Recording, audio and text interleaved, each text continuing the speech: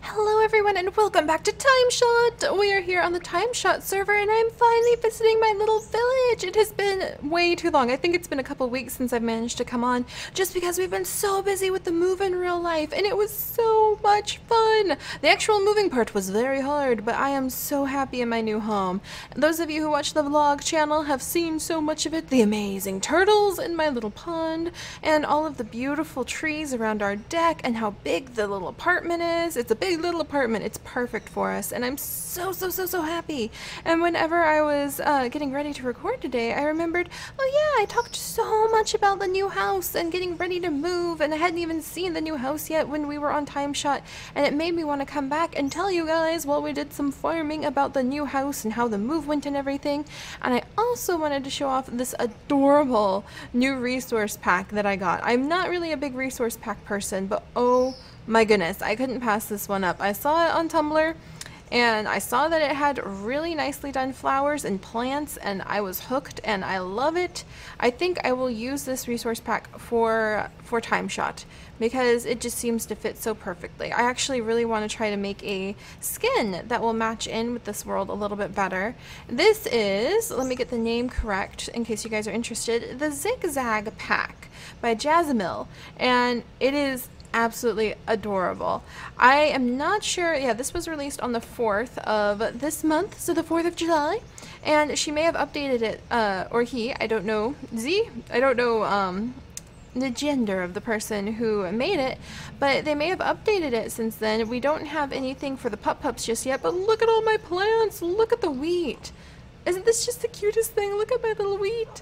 Oh, it's adorable. It's adorable. And look at these. Look at the flowers. Oh my gosh. They're so pretty. They're just, look at the peonies. They look like actual peonies now. And the rose tulips and like the azures, the azure bluettes. The pigs don't look like pigs. Oh, and look at the egg. That is like the cutest egg I have ever seen in the whole wide world. I'm in love with this. And for the fact that I want to do so many flower gardens and farms and things on Timeshot, I think this is the perfect pack for me. Let's go look at these. Look at them. Look at the sugarcane. Oh, they're adorable. I'm going to go ahead and gather them up. And we'll just gather up this little rush of them. It's been a while since I've gathered the sugarcane. Look at the crafting bench! I really am not normally one for the resource and texture packs because they just... I'm fine with vanilla, really. I have been for a couple years. Maybe I'll get bored of it eventually, but I've loved it so far. But look at this! The sugarcane's different. The poppies. Look at the little poppies. They're so pretty.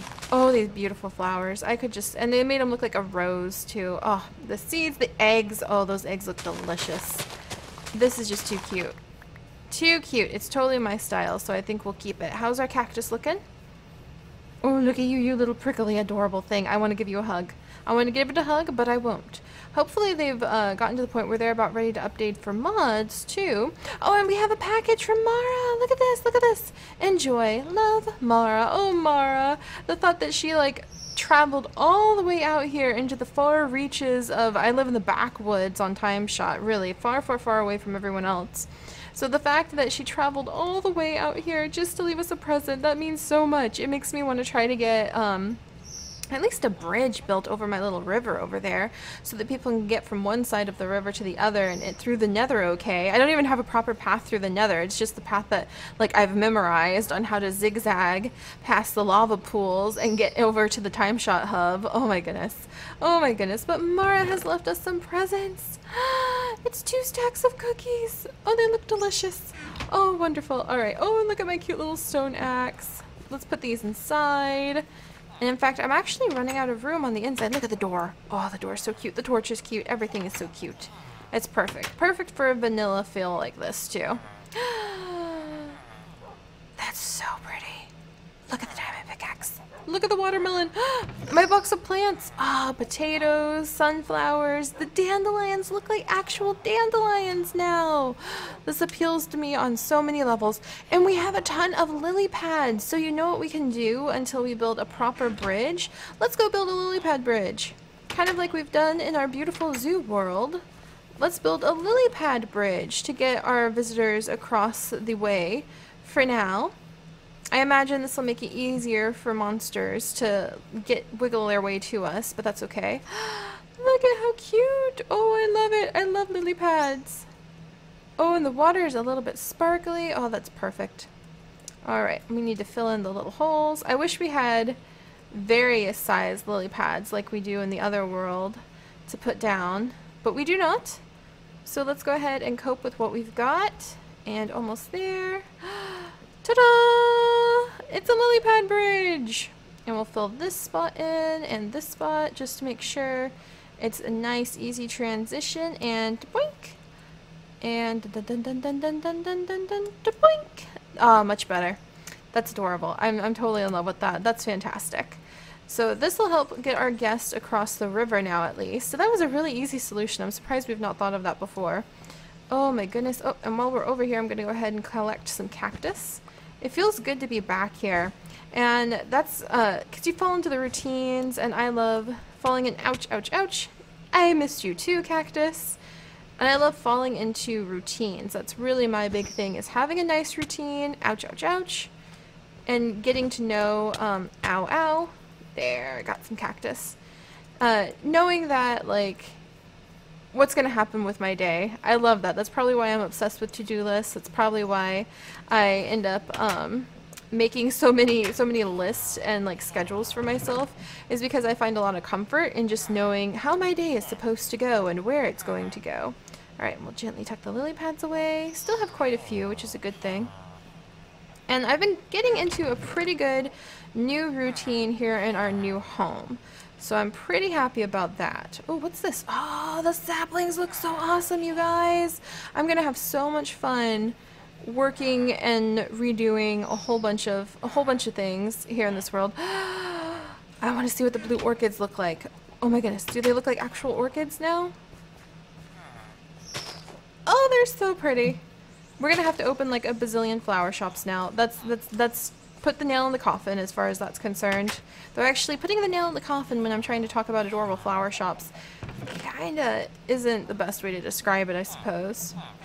Alright, but let's go ahead and get a little bit of farming done so that I can think about sharing some information with you guys over how life has been at the new house. Because last you saw from our Timeshot series, I was getting ready to move, and we have now completed our move. And I'm very, very happy about that. It was a lot of work to load up the U-Haul. Getting everything packed wasn't too much trouble. Darling and I try very hard to live pretty minimalistically. I definitely have far more stuff than he does. He does a much better job at holding up with the minimalistic ideal. And I have boxes, Emily. I have boxes and boxes of rocks and specimens of seashells. Oh, look how beautiful these are. Oh, I can't. I'm gonna have to put these in like all of my packs. I'm gonna have to get just the pieces like this for the plants and put them in everything, because I cannot resist this. This is just too beautiful. How could I possibly look away? It's beautiful plants everywhere. But I'm babbling. Also, I want to put down the sign. We're running around because I want to put down a bakery tree. So like a baker tree. You know, you call it a bakery? Well, we're going to have a baker tree. And I need to know, where would I want to put a baker tree? And I'm kind of thinking maybe we'll fill in this pond, and the baker tree could be close to, oh, I know. So we'll probably make the bridge go across here in the future. And then we've got our little field of wheat. This is kind of far from everybody, but I wonder if we could put the baker tree right here and build a silo to like store the wheat in. And then we could build a little mill to look like it's grinding up the wheat into flour. And this could be the bakery. And you can pop up here and you can get like cookies and bread and cake and things like that. So we'll build the baker tree up here. So baker tree, there we go. This will be where we build that. So that'll be that project in the future. Man, we're getting a lot done just in a few minutes. That's wonderful. And we're going to zip back into the house to sleep so that my darling villagers don't get eaten by all sorts of monsters. And we'll have to take Mara back a present as thanks for the delicious cookies. Oh, look at the sunset. Man, everything's so cute. Everything's so cute and plant-like here, and it's perfect. But yeah, I do have a lot of stuff, but we donated an entire car full of items before we even got the U-Haul. We filled my car up to the brim, filled the trunk up, filled the back seats. I had stuff sitting in Darling's lap in the passenger side, and we donated a ton of things. And in the past, I used to be really like tight-fisted and worried about my money. Still, well, tight-fisted's the wrong term. I just was raised in a great family where if someone was in need, even if we didn't really have enough to like pay for our own things, you help out your friends. You know what I mean? You help out friends, family. If you're driving home from the grocery store and you see someone like asking for food, then you take out the bananas that you got or something like that. Nothing extravagant, because you can't really afford to be extravagant, but you know, you give people things if they need help. And so I'm not tight-fisted is the wrong word, but you know, opportunistic is kind of a better term for what I'm thinking about, because my mentality has always been, oh, but I could save this and maybe I could sell it and like make life a little less hard if I put this on Craigslist and things like that. But really, it's often not worth the effort. I really believe that you attach a lot of your emotional energy to clutter and junk like that. So we don't buy a lot of things, and I don't like to buy a lot of things because I don't like clutter. Like a lot of people do the one-up box. A lot of people do like the gamer boxes that arrive every month, or the Japan boxes, Japan crate, and things like that. And I don't do it because it stresses me out to have those little vinyl figures and little clutter pieces. It stresses me out because it's like, what do I do with it? Now a string of my energy is attached to this thing and I'm responsible for it and I have to find a place for it, but I don't truly deeply to the core of my being want it. And that's a big problem with me, is I'll really stress out about it. So our solution is just to try to not hold on to that kind of clutter stuff and to release things back out into the wilds of the world. Oh my goodness, and the seeds look so cute. They're just so cute. Look at the little tiny things. So when it came time for this move, I really found that my mentality had shifted from, oh, I should save it because this is like worth maybe at least a few dollars at a garage sale or something. And I just kind of sat down with myself and I was like, are you really going to hold a garage sale? Really? And I'm like, no, not really.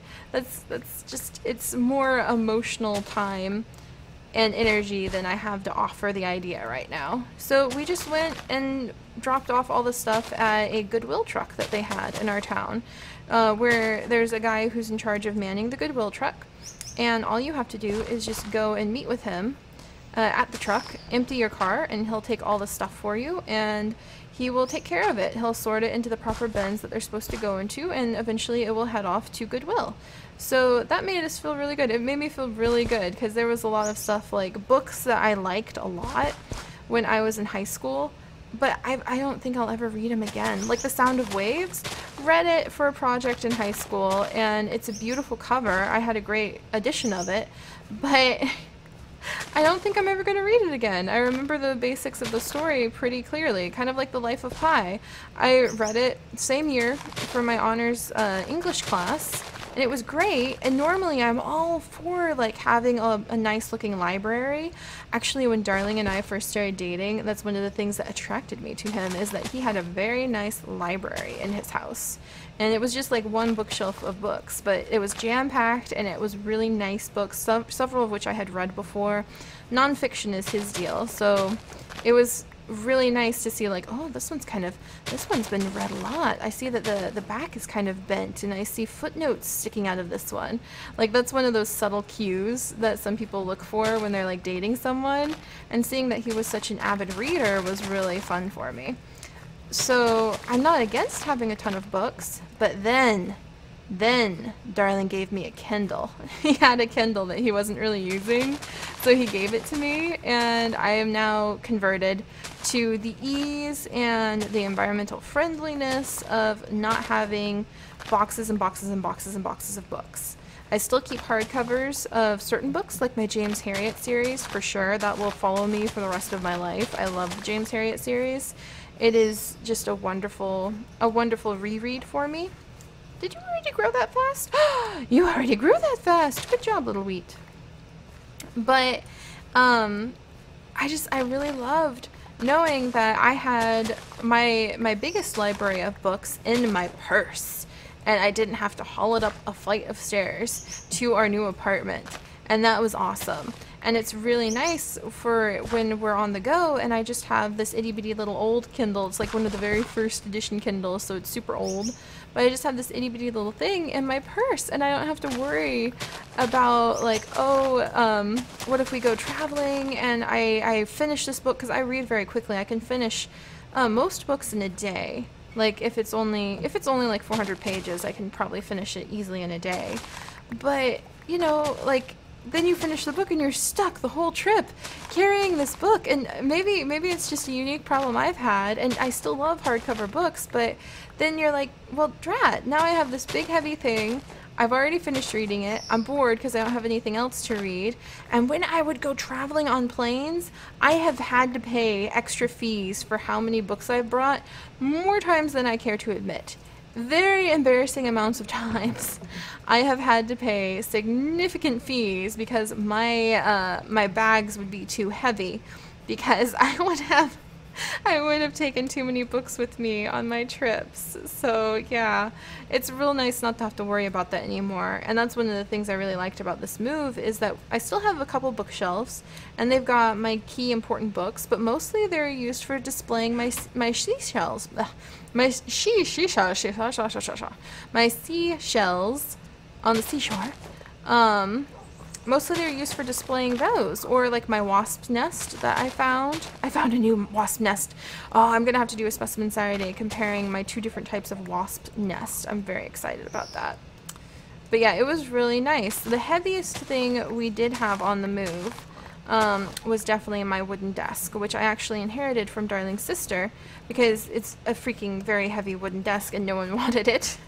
No one wanted to move it, and I fell in love with it, and we moved it for my sake. Chicken of the woods, how are you doing, young one? He's doing pretty good. Look at those gorgeous diamonds. Oh, they're just so pretty. Oh, chicken of the woods, that's awesome. Alright, there's Ink Cap, who's into trading paper and books. The compass looks amazing too. Man, look at that. And Ink Cap also trades Flame 1, Bane of Anthropods 1. Here's the sweet Ink Cap. Portobello, string, and flint. I'll have to open up that trade in the future. Meadow Mellow Wax, rotten flesh, gold, which looks adorable. Chanterelle, there you are, my dear. Just the villager I wanted to talk to. Oh, do you get experience for trading? You get experience just for trading. That's fantastic. There we go. Oh my gosh, I love it. Look at all that. Chanterelle, you are the best. I love my little farmers. Alright, so now we have to get Chanterelle. Ooh, what's this? Oh yeah, Chanterelle will trade bread and pumpkin pie and apples, which is fantastic. So let's go ahead and fill that up. Look at how cute the apples are. And cookies and cake. I'm going to go ahead and let's look at the cake. Can it not stack? It cannot stack, but it's adorable. Alright, Chanterelle, you feeling like... Nope, not trading for the wheat. Oh, wait. Wheat trade's open again! Chanterelle. I think Chanterelle is my favorite, just from the sheer fact that we're able to get so many emeralds. And just... Oh, we just leveled up. We just leveled up because Chanterelle is so kind. Oh my gosh, look at all that. 11 emeralds. Chanterelle, thank you. Inkcap, you are awesome too. Don't think I'm looking down on you. Don't worry, buddy. And look, the peonies are actually peonies! Oh, that's so exciting. That's so exciting. And the lilacs are actually lilacs. Oh, I love these plants. Let's go inside and put down our cake, because I want to get a good look at what our cake looks like. Cake. Oh, it's cute! Look at it. It looks like it has little strawberries on it now. Nom, nom. Nom. Never very filling, but absolutely adorable. But yeah, so the heaviest thing we moved for the whole shebang was for sure the heavy wooden desk. But other than that, I had a heavy wooden dresser as well, and I kind of was just like, nope, we're getting rid of this. We're getting rid of this sucker. So, oh, look at the birch wood. It's so pretty. Oh, I'm in love with this. I really am.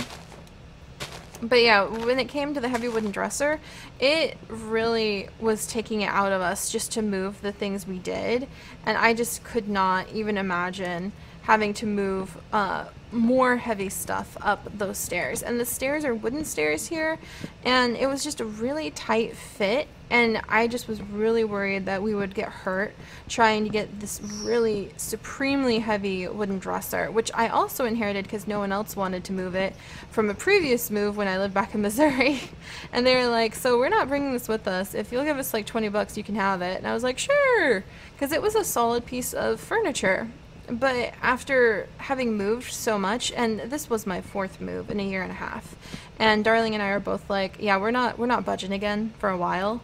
And I really hope we don't, because this is so beautiful here, you guys. I am so happy here, and it's really so gorgeous. And oh my gosh, you're kidding me, look at the trapdoors. They're perfect. They're so perfect. Oh my goodness. Oh, and look at the oak wood. It actually has bark on it. I'm in love. Or that's the dark oak wood, actually. That's the dark oak wood. And then let's compare it. Oh, they look unique and different. I'm in love.